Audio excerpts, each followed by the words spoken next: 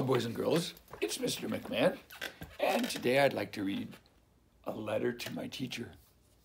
The words are by Deborah Hopkins, and the pictures are by Nancy Carpenter.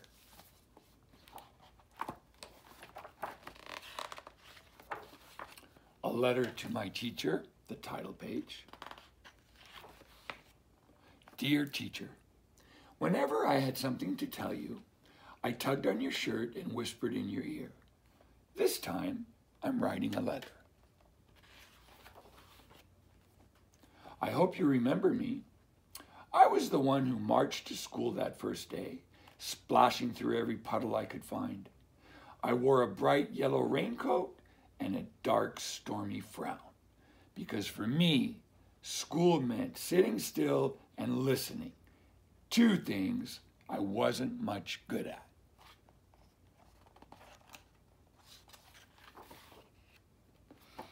I stood there, ornery and dripping, just sure I'd get in trouble. But instead you grinned at me. Good morning. Look at you, standing there like Mary Kingsley. Just back from canoeing up the Ogu River.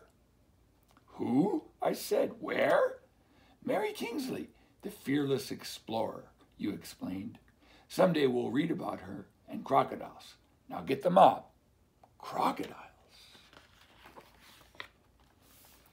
After taking attendance, you made a big announcement. Welcome. This year we'll be planting the first ever second grade garden. It will be our great experiment. Yay! We get to dig in the mud, I shouted.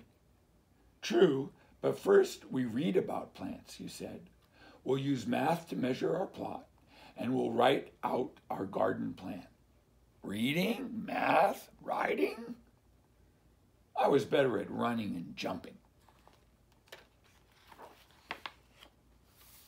The next week, we visited the creek behind the school to learn about plants and water. When you weren't watching, I started to hop the rocks. Right in the middle, I got stuck. Look at me! I'm Mary What's-Her-Name, I hollered, trying to sound brave. Watch out for crocodiles, you called back. Then you rushed to rescue me. On the way back, you held my hand and never told anyone how much I was shaking. All fall, I tried to sit still. Right before Thanksgiving vacation, you asked who wanted to take the Mouse brothers home. Me, pick me, I shouted.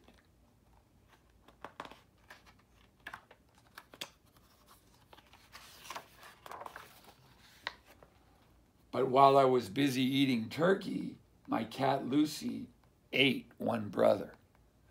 I bought a replacement mouse, except I just couldn't tell you. One day when we were cleaning their cage, you called me over to your desk and told me that we might have to change the brothers' names to Ma and Pa Mouse. You knew the whole time, I said. Laughing, you said, might as well get used to it. Teachers see everything.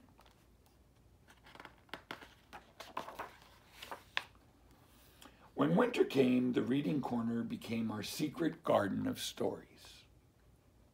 On Friday afternoons, we all curled up in a heap to listen, just like our new litter of mice. I loved it when you read to us, and I always begged for more. But I hated being called on to read out loud. I kept tripping over words. Once, right before my turn, I yelled, "Raise your hand if you want to go home." Another time, I clutched my throat and croaked, "Uh-oh, I lost my voice." Nothing fooled you, though. You called me to your desk and asked, "When we make our garden, do you think the seeds will grow right away?" "No," I said. "Everyone knows that they need time and sun and water." "Well, learning to read takes time too," you said. "Now, I think you have a cat." I nodded. "Lucy, the one who likes mice." "I'd like you to read to Lucy every day," you suggested. "It might keep you out of trouble." I giggled. "Maybe I'll read her Puss in Boots."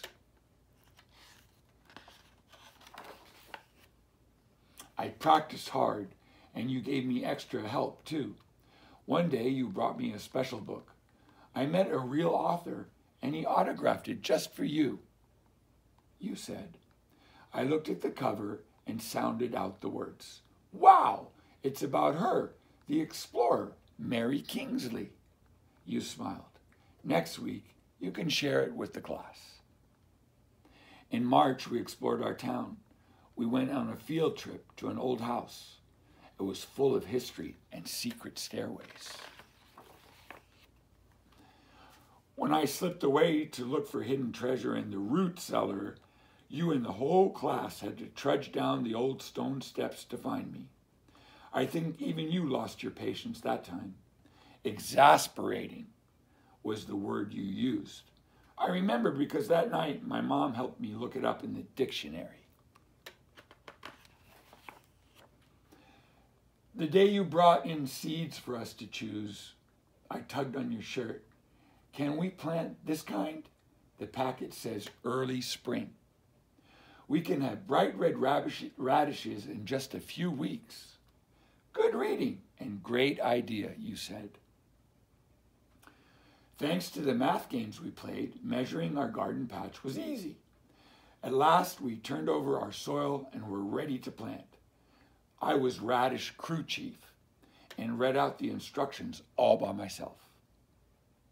All spring, we weeded and watered and kept garden journals too. On the Friday before summer vacation, we wrote out invitations to every class to come enjoy the salad we'd grown ourselves. Splendid spinach, said the principal. It's because of the worms, I explained.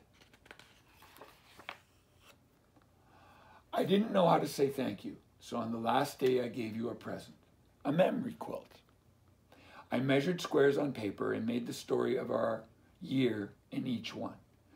The reading corner, worms in our compost, the magnificent mouse family, and best of all, a picture of you and me. You looked at the quilt a long time, then held it up for everyone to see. Thank you. Now I'll never forget you all and the year of the second grade garden. Me neither, I promised, and I never have. For a long time now, I've been wanting to write to tell you that even though I didn't always listen, and I know I was exasperating, second grade really was the best year ever. So I guess you won't be too surprised to hear that I still like to stomp through creeks, dig in the garden, and even read out loud to my cat. Most of all, I wanted to tell you that I'm about to start my first job. And tomorrow morning when I go to work, I'll think about everything you helped me explore and try my best to be like you. Thank you for being my teacher. You're a student. And that's a letter to my teacher. Thank you for listening, guys. See you next time.